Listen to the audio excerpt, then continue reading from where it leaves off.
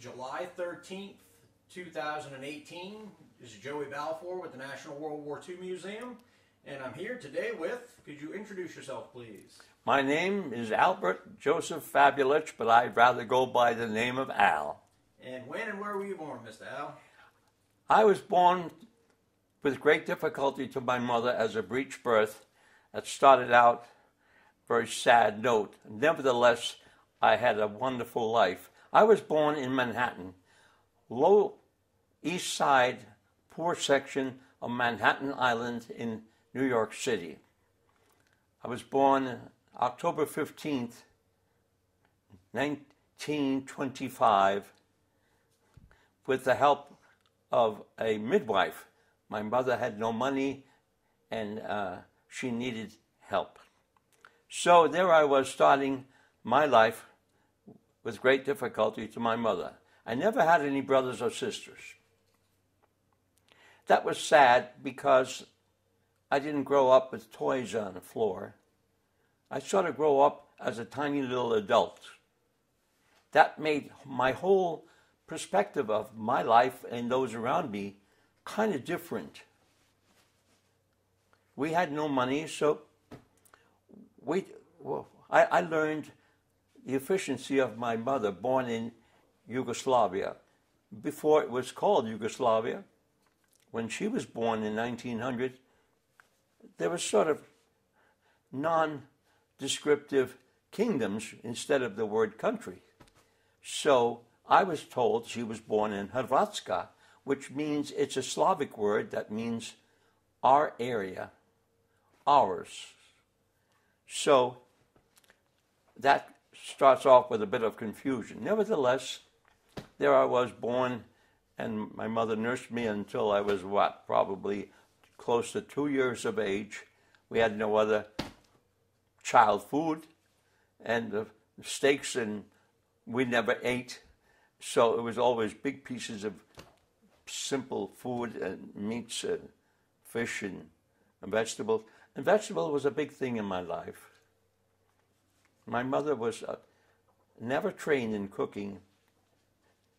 She was born near the town of, on a tiny island of Lazaret in the Adriatic Sea, close to what we call the city of Zadar. And that was a very big city in the Roman days. And nearby there was the first Colosseum, not in Rome, built not too far from there. I've seen pictures of it. I've never been in it.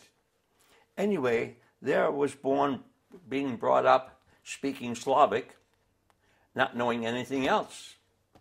And when I got of age to go down from our 4th floor walk up, I was sent to the streets, not knowing English, but I learned the bad words first. I would come up and teach my mother all these bad words, never knowing what they meant, and wasn't interested in asking. So anyway, there was little Al being raised in Manhattan, and a short time later my father got a job from his cousin in Woodside, Queens, Long Island. As you know, New York City had counties, but they were incorporated into the city, so they became renamed boroughs. So then the 5 counties became 5 boroughs, and we were in the borough of Queens, next to Brooklyn, across the river from Manhattan. So my father got this job working for his cousin with a Chrysler agency. In those days, that was a prized job because that was in the middle of the Depression, and money was scarce, and he was glad to get any penny or any dollar. So he learned how to paint cars.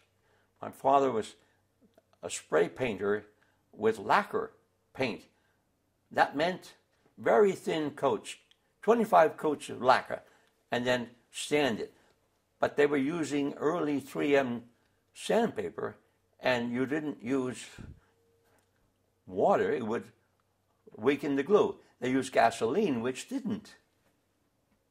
And those fumes made him look like he was drunk all the time, but he wasn't. So there we were, day after day, year after year, growing up with this Sunday soup lasting all week, and my father working.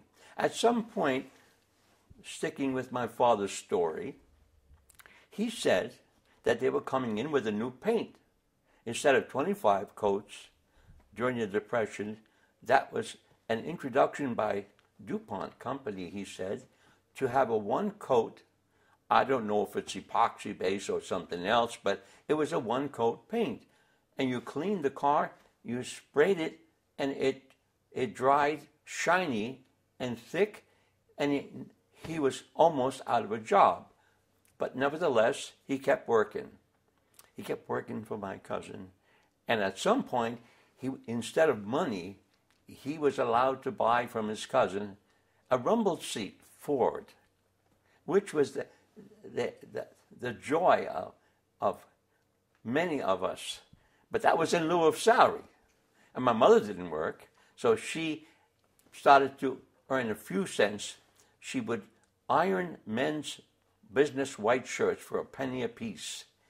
My poor mother would work it was piecework, so she learned how to get up early and go to work and work until late to bring home more money. And little by little, my father advanced within that painting type of this epoxy type or one coat type of paint.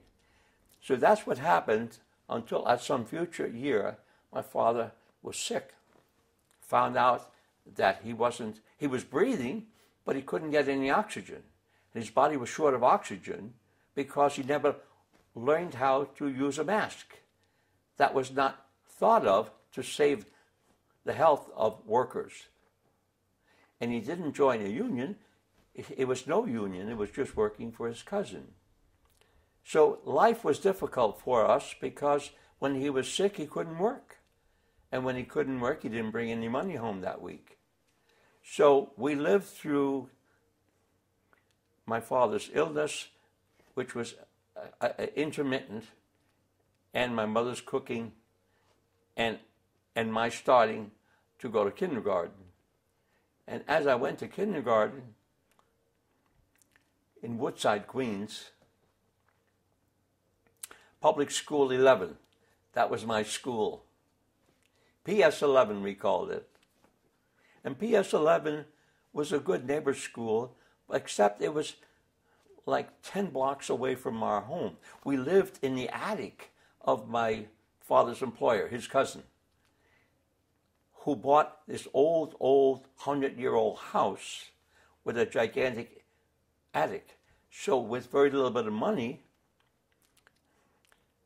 my father's employer slightly remodeled the attic, cold as hell, and adequate.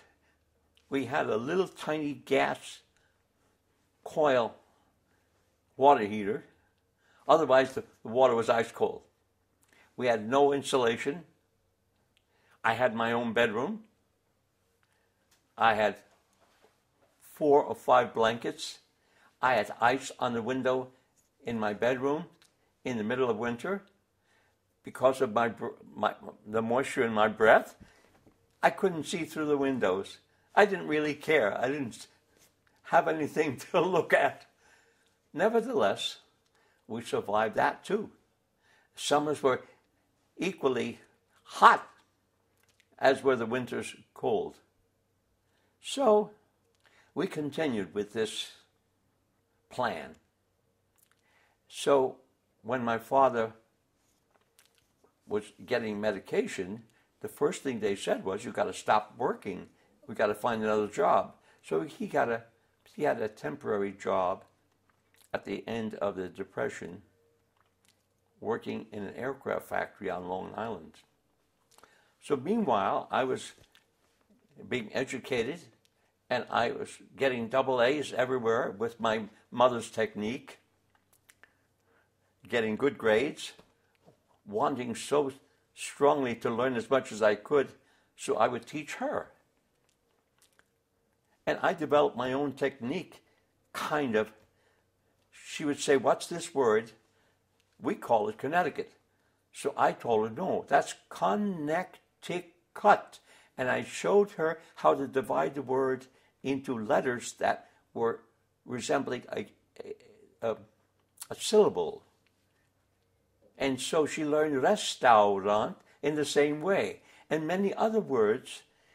She actually learned how to read a newspaper years later by this technique without any schooling. She had to go to some schools to get naturalization papers. They wouldn't let her just get naturalization papers without learning something about the country. So she had to learn a little bit of English, and I wasn't allowed to be there with her. So I just did my best to prepare her for this test. What about your dad? Did your dad spoke Slavic, or was he Slavic? He was, okay. My dad was born also in the island off of the city of Zadar. The Zadar is one of the places where the Romans visited from the so-called Italian peninsula, which never was a country until 1870. Okay, my dad went to school for 6 years until his father died in World War I. My father's name was Nicholas. And we called him, everybody else called him Nick. That's what he was known as, N-I-C-K, Nick Fabulich. So he, going through 6th grade, was never a perfect student. He was never motivated. He was always hungry. And one word stuck in his mind, which he taught me many times, and which I have a long story. I have a fig tree in my side yard, I'll show you, that he brought from Hollywood, which he brought from Woodside, Queens, which he broke off a branch from a neighbor's fig tree. That fig variety is called brown turkey. That was sweet and purplish, but called brown turkey, about the size of an apricot.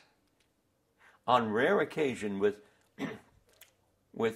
well-fertilized ground, you could get one as big as a pear, a Bartlett pear.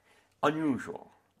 Okay, so that word fig was developed strongly in his mind because in his town of Preko, P-R-E-K-O, on the island of Ugljan, U-G-L-J-A-N, just a short distance off of the main Adriatic coast.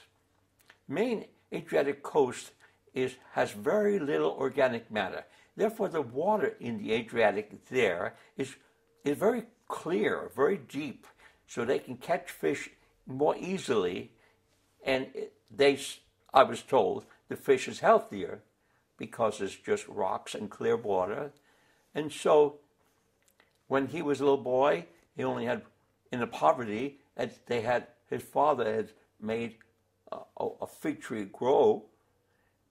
And when his father went to war and got killed in World War I, my father, had to protect the fig tree. That was food. That was not only delicious, it was healthy, and it was extremely precious in their minds. So therefore, that stuck with my father, and he transferred that to me. That's the story of the fig tree, which I can show you the results in the side yard later. My father was never well educated. He wasn't interested in that. He smoked a lot, drank as much wine as he could find anywhere. He would work for somebody who had grapes in the town of Preko, P-R-E-K-O, and he would always drink as much on the job as he could find. So therefore, he transferred that knowledge of making wine into Woodside, Queens, when we lived in his cousin's house. We had a huge cellar, about 20 feet high.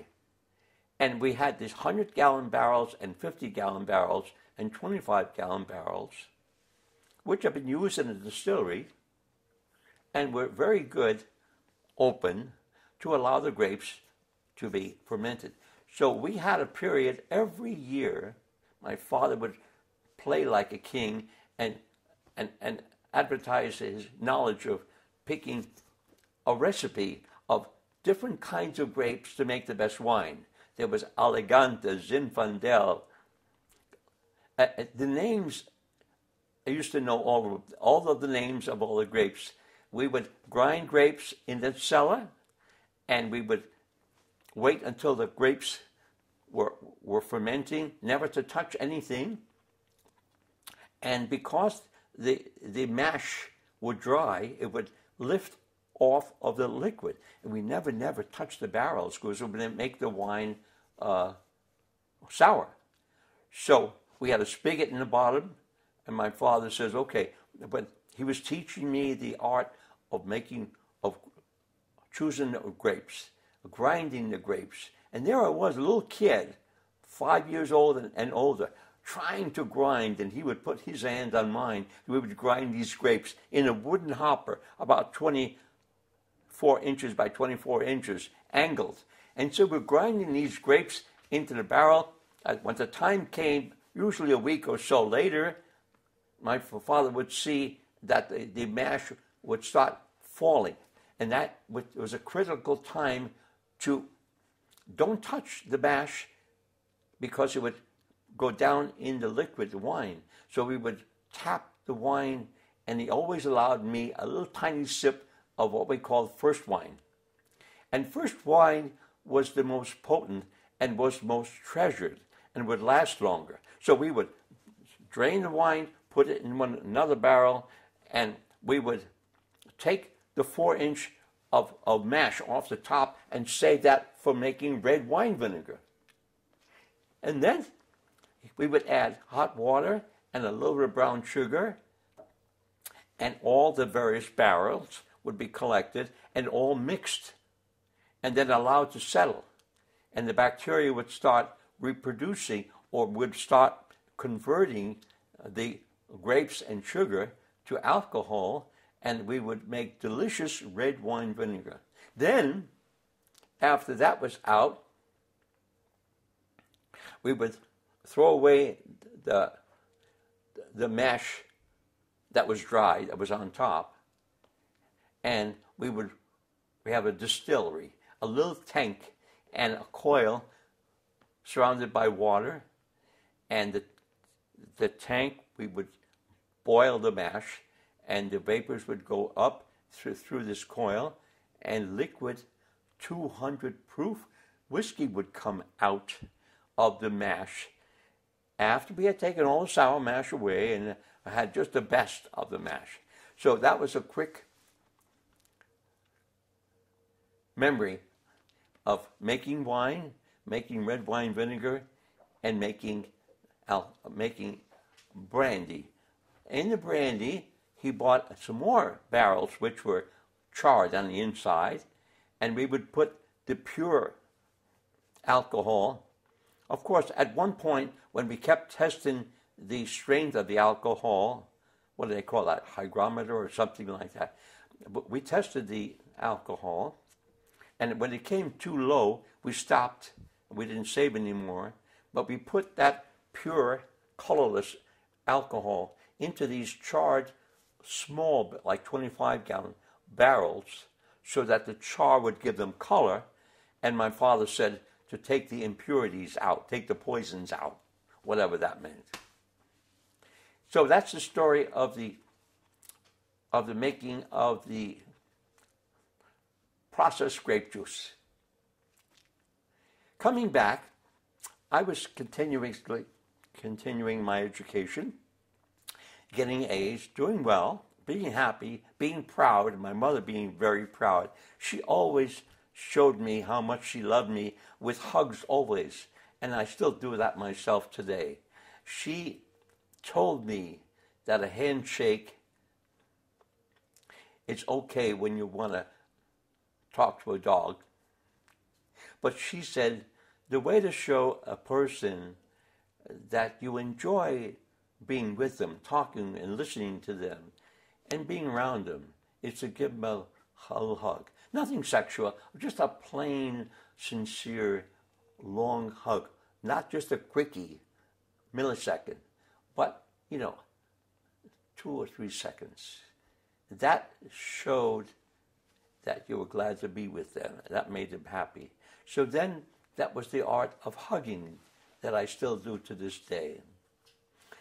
When I was about 4.5, something like that, we came across a used Victrola, a tall box about 24 by 24 by 4 feet tall, brown mahogany, I guess, and it was a RCA Victor Victrola.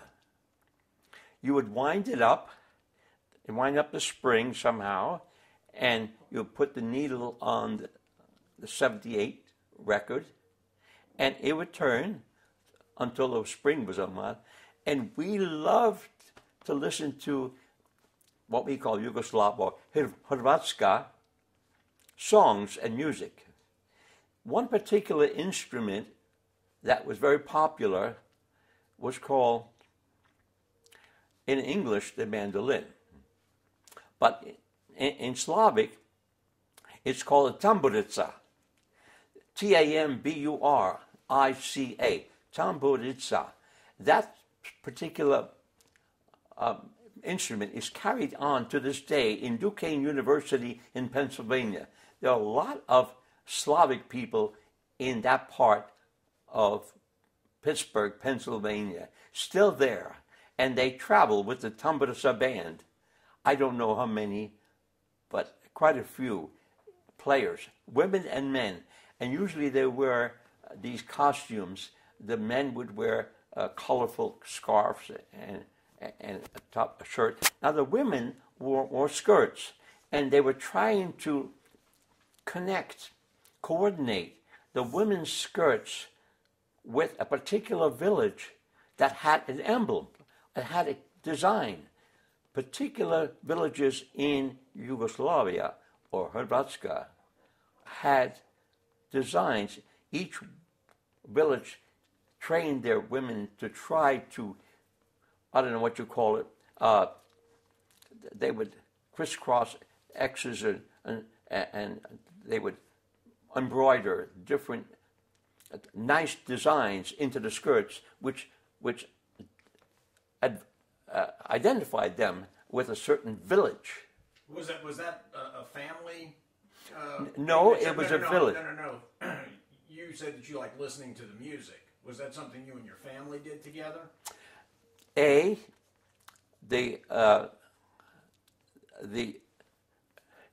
current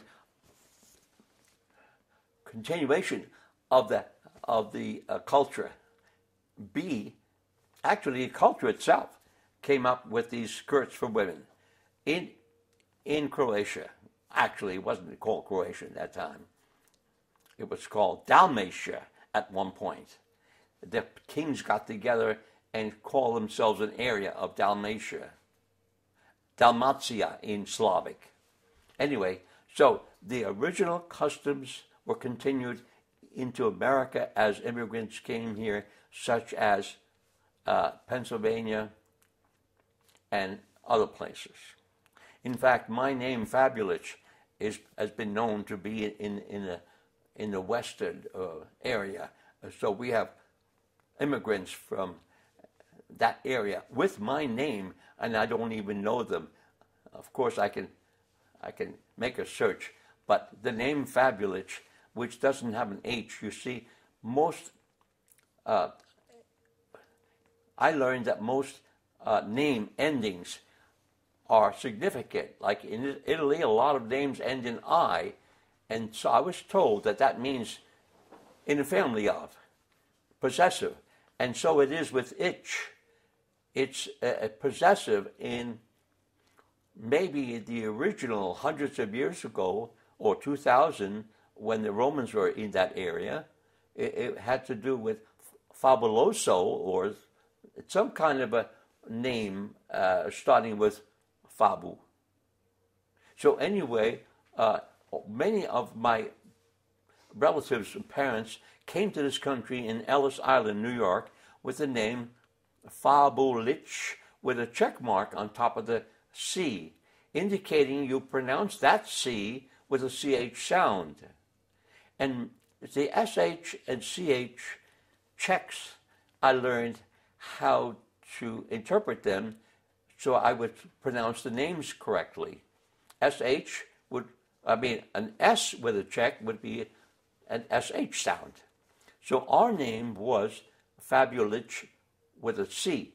Those Fabuliches who went to Chicago changed their names to Fabulich with a K. So if you find the name Fabulich, which I have relatives in Chicago, their names are all ending in K, Fabulick. So that's the name story. As we came back, my father was getting more ill, and he was losing more time at work. So he stayed home for a while, and the doctor says you have to change your job. So therefore, he got a job in aircraft, some simple job in the aircraft factories, which started in the Long Island area. Grumman, or one of those airplane factories, was starting to make early planes. I don't know, maybe with the Chinese or Eastern area. But anyway, he was doing some riveting for a while. My mother never got a job. She was always home, encouraging me. I started to go to junior high school, and because we were on the farm, 40 miles from New York City, we had school buses. And the earliest school buses started collecting kids further out. East Northport, Long Island. There are 3 counties on Long Island, actually more if you include Queens and Brooklyn. But the first buses would pick us up. We moved to East Northport, where my father didn't work anymore in the area of Woodside, Queens. So he bought an old potato farm to retire and die at. But he lasted a long time. So there we were in transition, so to speak. There we were moving to the potato farm. Old 100-year-old house, 2-story, 2-bedroom, no inside bathroom, just an inside pump for water in the kitchen. And that brought water from a cistern, which is a concrete tank in the ground, covered over so it wouldn't have too much dust or dirt come in. And we would collect rain on the roof of this old house and into gutters and into pipes into the cistern. So that was our water. No heat, no hot water. So we remembered being in Woodside, we had a coil, gasoline, to make hot water. So we tried to put that out in the farm, but we didn't have any gas pipes, and we didn't have any tanks, propane tanks. And we didn't even know about that, really.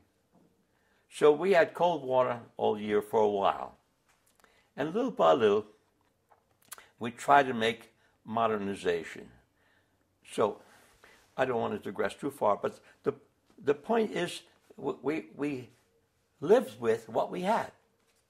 And we learned to cope in bed at night with more and more blankets, barely exposing our noses, seeing the ice on the window, and waiting for the morning to melt it off. Usually it's the heat of our bodies that would raise the temperature of the room to give us some hope. But there were some really, really cold nights, so we started to put more sweaters on, as well as the blankets. And we learned how to laugh. At least we're alive, my mother would say. So she had an attitude. Attitude became a very important word in my whole life, even today. I learned to appreciate. I learned to respect. I learned to do the best I could with what I had, but look for opportunities to improve. So, while we were being collected by the school buses out in the boondocks, 40 miles away from New York, but only about 10 miles away from our school, I was one of the first ones off the bus, ran to the gym, and we acquired a 45. Most people don't know what a 45 record player is, but we did. We didn't own one, but the school had one. And they acquired some little,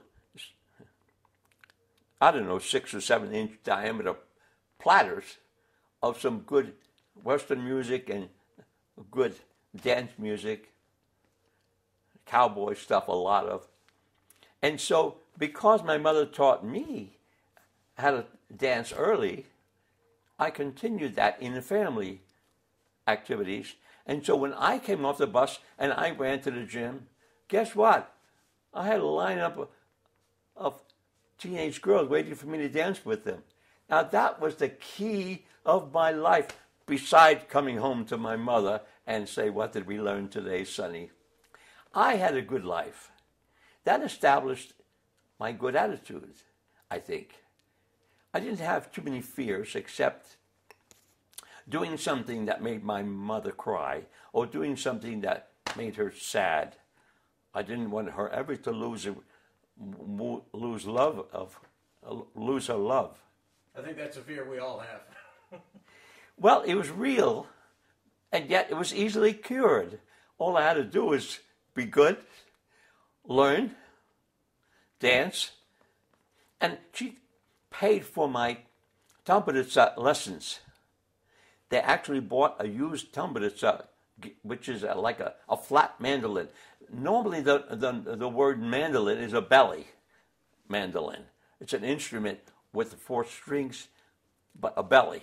And it had a different sound than a flat, cheaper instrument. So I came back and I would dance one girl after the other. Nothing romantic, nothing unusual, just happiness. And it was healthy because I learned the importance of exercise. And little by little, my father allowed me to use my knowledge of raising poultry so that he would let me have an old barn that came with the farm and convert it with some carpenter help. He paid for the carpenter. And we actually changed some of the windows and changed the stairs up to the second floor, the hay area. So I was able to eventually get what we call a 500 lot of baby chicks, 1-day-old baby chicks. And as I learned in the school, you have to have a rotation of crops. And as a group of chicks is growing up, you buy another 500. And you have succeeding levels of maturity. And then at some point, dwelling on the chicks now, I learned how to separate the male from the female. You couldn't do it except an expert could do it because a bird has only one vent. And its waste and eggs in the same exit the bird's body in the same vent. So the bird's body is a production line inside. It has an ovary. She's female. She has like a bunch of grapes. Each egg drops into the funnel, fallopian tube, and that gets processed like a General Motors production line. It gets rotated as it's getting closer to the vent, and it gets squirted with liquid calcium that the bird produces, and that calcium the shalaza, that's the little kind of a sac, and a little different parts. The yolk is the center of the egg, which comes from the ovary, and it gets coated with albumin, and eventually, I don't want to drag this out, but actually that wet, roly-poly ball is coming close to the vent, at which some of the oxygen, some of the air solidifies the calcium. And when you are friendly with a bird, they lay eggs right in your hand. And when the bird lays, when those chickens, I would always talk with them, and they would cackle back to me. So when I approached them and they lay an egg in my hand, there was a kind of a skin-type membrane, still soft, slightly wet, and the calcium was starting to solidify as it got more air, and it dropped in my hand as a wet kind of a toy ball with like a plastic flexible cover, but within 3 seconds it was solid. I don't know if you ever had. I have felt fresh eggs like that. I mean, right in your hand. I've never had a chicken lay one in my hand. Ah, you got to be in love. We see she's got to love you. The chickens are healthier. I learned and found when they're happy.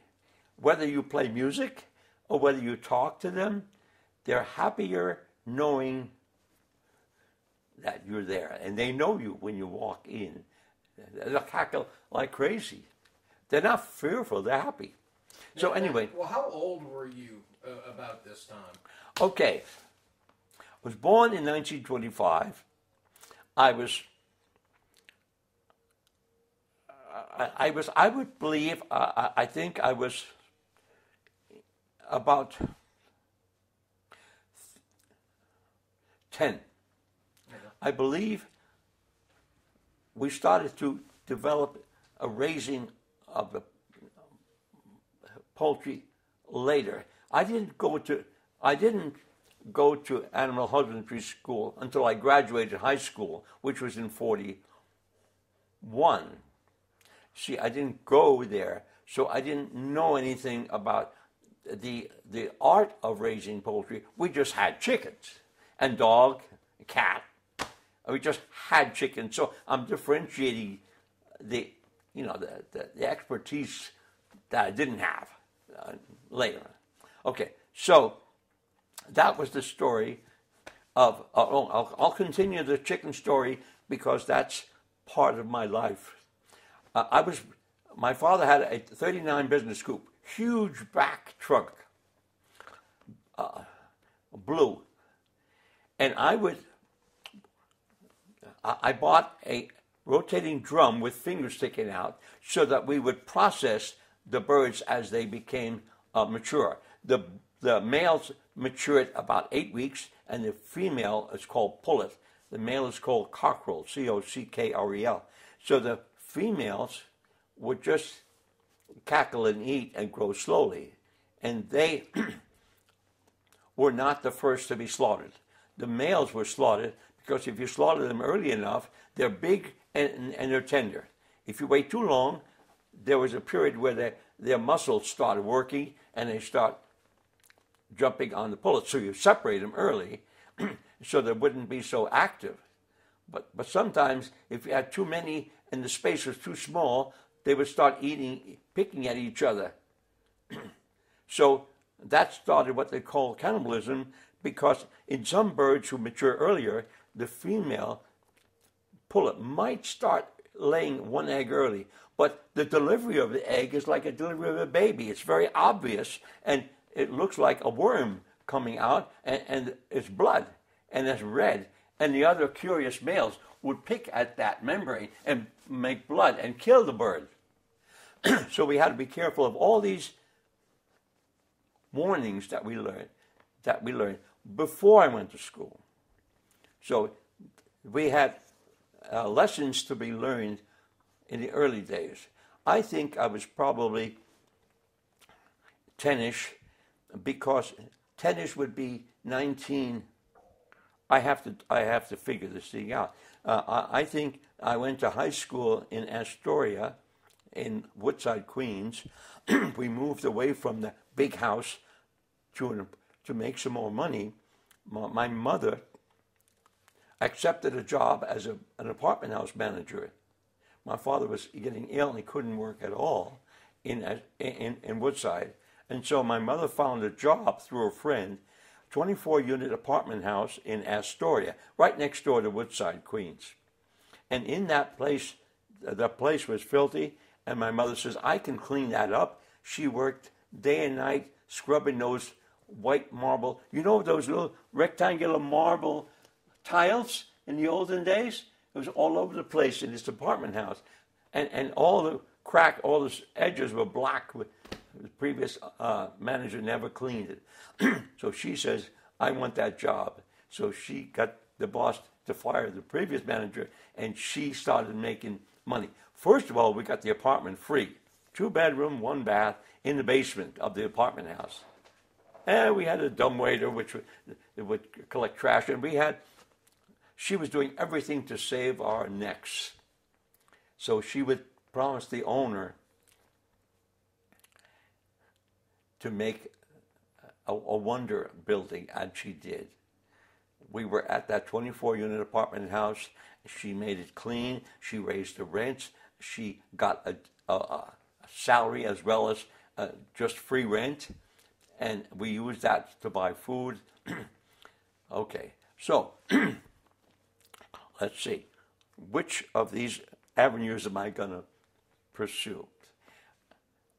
We were in Astoria, Queens, until I was approaching high school, junior high school age. I think I went to Walter Hervey Junior College. Walter Hervey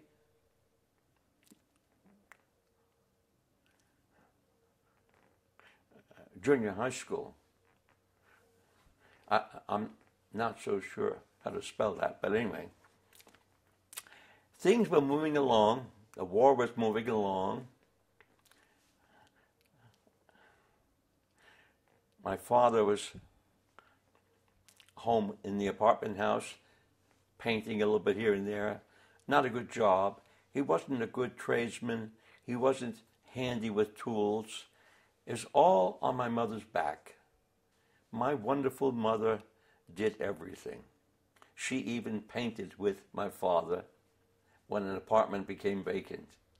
She learned how to be a manager. Remember, she only learned what I taught her. Little by little, she started learning how to read the newspaper, but just headlines. She wanted to know what was going on. She would listen to the radio, and little by little, she learned more English. Eventually, she learned how to write a little bit. She would go to night school. The high school had classes. I don't remember all of that. She was always self-improving. So, I guess I should jump to the point where I was raising poultry more and more. I was nearing the end of my deferment. Oh, I'm going to go back and tell you about my father. Being raised in the Adriatic area, he was, well, he called himself a sailor, but not a sailboat sailor. He was an ocean man. He was a seaman. He loved to fish. So he was trying to teach me how to fish. We lived close to Long Island Sound.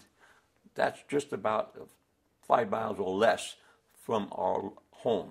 Long Island Sound is shallow and lots of fish and clams, lots of shellfish. But he started taking me out to the east end of Long Island. It's called Montauk Point, Montauk. And there, we would cut the brush and make a spongy kind of a bed. And we would have one truck top, brown, heavy-duty truck top on top of the bushes to sleep on, and another one from the car to the ground to shed the rain, because it rained a lot. And so we would camp once in a while. We would borrow a friend's boat once in a while and go fishing, but I always threw up. It's a history of my childhood is hating the ocean, except I love fish to eat, not to catch. I felt squeamish about taking a hook out of a fish's mouth. I felt sorry for it. It's a kind of a love that extends too far. Nevertheless,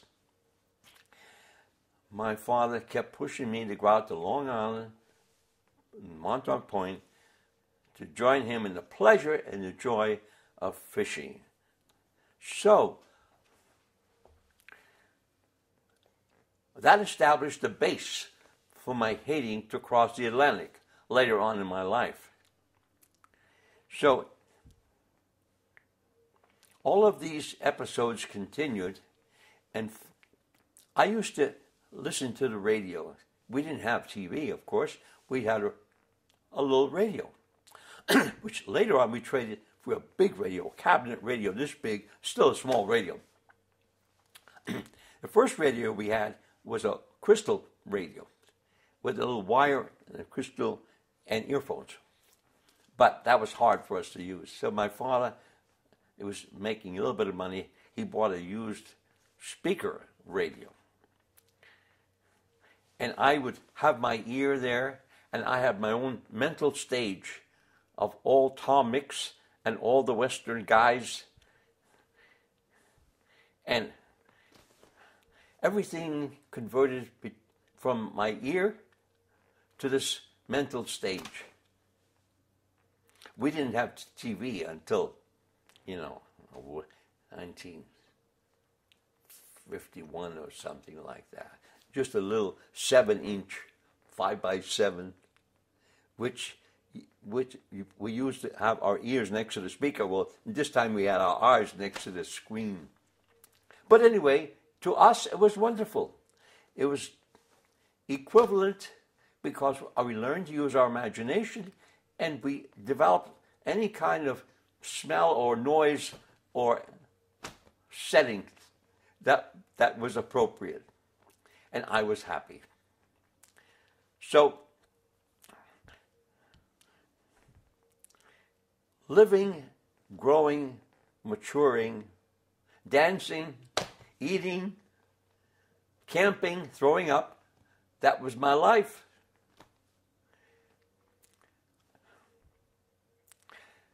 At some point, I started to drive my father's 39 Plymouth, blue Plymouth, to New York to sell the chickens and eggs to our family. We had a big family in Woodside, Queens area.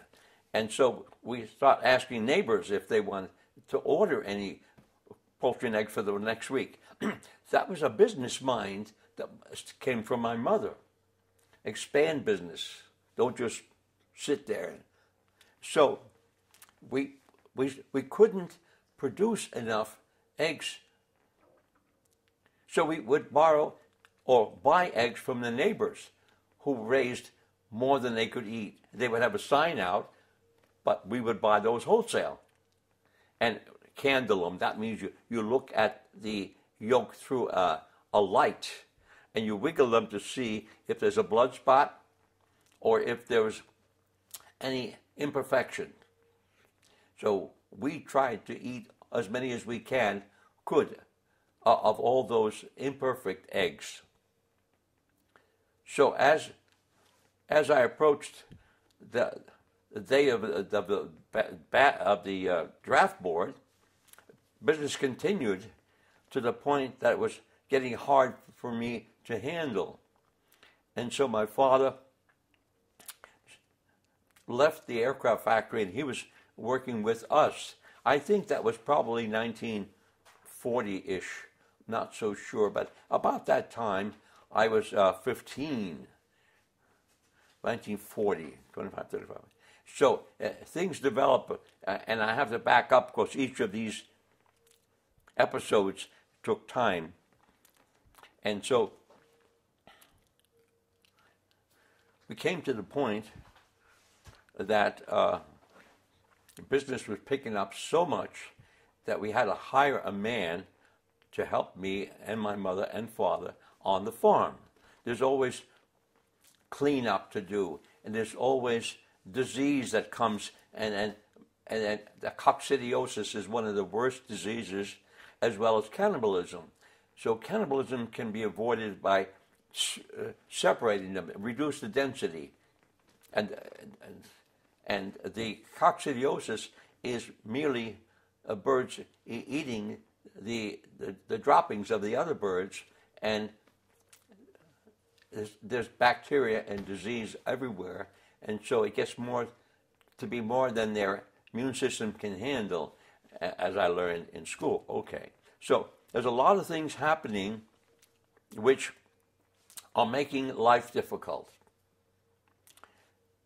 So my father hired this guy as I was preparing to go back to the draft board, and he was a poor guy and started to steal the money because it was all a cash deal. We would have a scale outside. We had a big sign on the farm, Fabulich Poultry Farm, on Larkfield Road, Larkfield. That's the main drag between Long Island Sound and Jericho Turnpike, which was the east-west Highway 25, I believe. So we had a lot of traffic and a lot of customers. Some of the Southerners, we don't know what country or what states, but some of the Southerners wanted to kill and slaughter their own chickens with a grabbing of the head and a whip.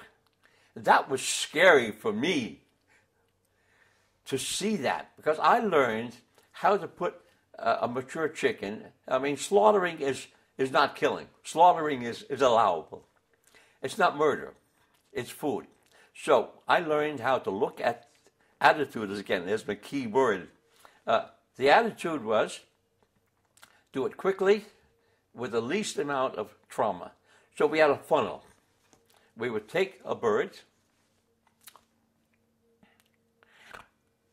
grab the feet, put it in the funnel, stick the head out, still alive, and slit the throat. And then take it out, give it to the next person, who would dip it into boiling water, hopefully not alive anymore, and that would loosen the feathers, and then hand it to the next person, who would have this rotating drum about 12 inches diameter and 24 inches long, with a series of 1-inch thick rubber fingers sticking through the skin. And as this drum tumbled and the bird was removed from the boiling water, loosening the feathers would fly into a collection thing, and we ended up with a clean chicken on the outside, which was handed to the next person to eviscerate, to open it up and do that. So that was our production line, which I learned in the school and which we had going for a long time. So we had huge barrels, and later on we bought coolers, just ordinary foam coolers. And we would make ice or buy ice at the ice house and never freeze, but just ice the chickens as well as the eggs for the delivery next morning to the city. So that was the business part. And then coming back to the draft board. Okay, so we were told to meet at a local town in Nassau County. That's the middle county of Long Island, Nassau. There was Brooklyn and Woodside. There was Brooklyn and Queens on the Manhattan end of Long Island, and then it was Nassau and Suffolk. And we had the farm in Suffolk, and we met in a draft board in Nassau. So they interviewed us, and they said, what kind of work did you do? I said, poultry farming. Ah, farming, tracks. Tracks, armored. So that established where I was headed in the Army, not the Navy, not the Marines, but Army, and in the tracks, which means armored, which means Fort Knox, Kentucky, where the gold was stored, which means you all country. So therefore, that was the beginning of that period of my life. And that's a good place to stop here for a second so I can change this tape out. Were you